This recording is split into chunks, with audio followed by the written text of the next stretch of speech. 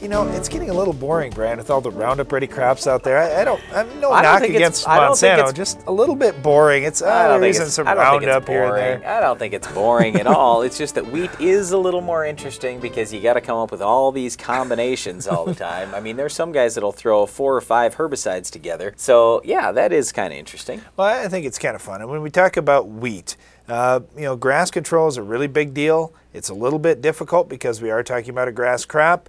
Broadleaf control, on the other hand, is a little bit difficult too because it seems like just about every product on the market has a few holes and there's some things that they don't get. So today we'd like to focus on those broadleaf products for wheat and talk about how you may fill in some of those gaps. Okay, let's go back and do a little history on this thing. Let's talk about corn herbicides back, let's say, almost 20 years ago. When I first got involved as an agronomist with a lot of farmers, they were using just a great, safe product called 2,4-D on corn, and they were mixing that together with Banville. It was Banville 2,4-D on corn, and today as a farmer, you just sit back and laugh and say, why would anybody do something that would be so harmful to their crop?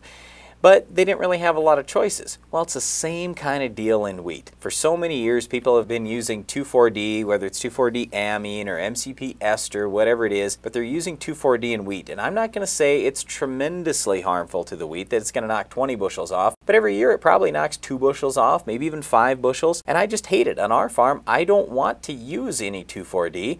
But up until just the last few years, we had to do it. Fortunately now, though, there are some new products that have come out that do an excellent job on some of the main weeds we're after in wheat. Well, there are 2 newer products that have come out over the last few years that have really been pretty exciting in wheat for broadleaf control. They are Husky and Wide Match. We're going to spend some time today talking about each one of those products, where the fits are for you on your farm, and then we'll talk about some cheaper alternatives as well. Okay, let's get into Husky a little bit first. That's the product that just came out a year ago. It's a combination of 2 things. There is some Buctril in there, and there's a product that is kind of similar to Callisto or Loudus that you would spray in corn. Okay, it's not exactly the same thing, but it's kind of similar to that. Because it's not sold separately, I can't give you some common name that's found. Anyway, so you've got these 2 things. So Buctril, that by itself is really good on lamb's quarters, on cocklebur, on sunflower, helps on velvet leaf. It's weak on pigweed, but it's really strong on wild buckwheat. Now, if you look at Callisto or Loudus, those things are very strong on the small-seeded broadleaf,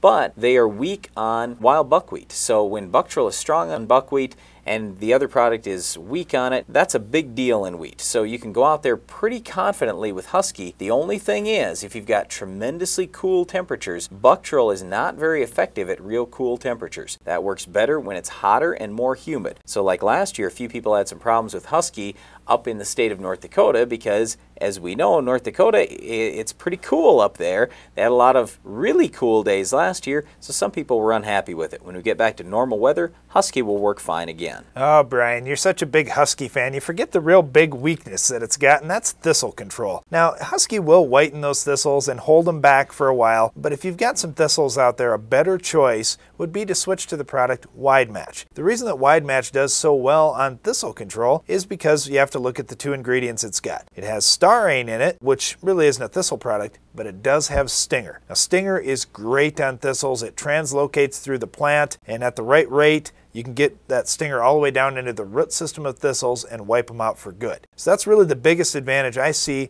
with the stinger portion of Wide Match. The other portion, starane, is one of the best products out there for kochia control. So when you think about some of the problem weeds that you've got in wheat, if you can take thistles out of the picture and kochia out of the picture, you've taken 2 of the real big ones. Well, Wide Match is a good product, but it's not going to stop some of the common weeds in wheat, like mustard. It's not great on some of the pig weeds. It's marginal on buckwheat. That's why you'd probably want to throw one of the sulfonyl urea products in from DuPont, like Harmony, Affinity, anything like that will help you out. You could also throw some 2,4-D in. I probably would not, just because I think the 2,4-D is a little hard on the wheat, but that is an option to go along with the Wide Match. So I just think, although Husky is weaker on thistle and it's a little bit weaker on the kochia, it's pretty good on all these other weeds, so you don't have to throw something with it like you do with Wide Match. Well, Whether you choose Wide Match or you choose Husky, both of those products are going to cost you $7 or $8 an acre. Some farmers may say, you know, that's a little bit high for me. I've been getting by with 2,4-D that's been pretty cheap. Is there something a little cheaper I could do that would still be better on safety than the 2,4-D? Well, not much, no. Yeah, you could go out there with Wolfpack Advance, but that's got Buctril and MCP ester in it, so it's got 2,4-D in it. That's going to be about half price. You'll spend $3.50 to $4 an acre with that. If you go with straight MCP this year, that is up significantly in price. It's pretty much up 30 to 40% over a year ago, as are a lot of the 2,4-Ds. So the 2,4-Ds are a lot more expensive. They're harder on the crop. I'd probably go with something a little safer. Just run the economics and you say, well, it would be less than a bushel of wheat difference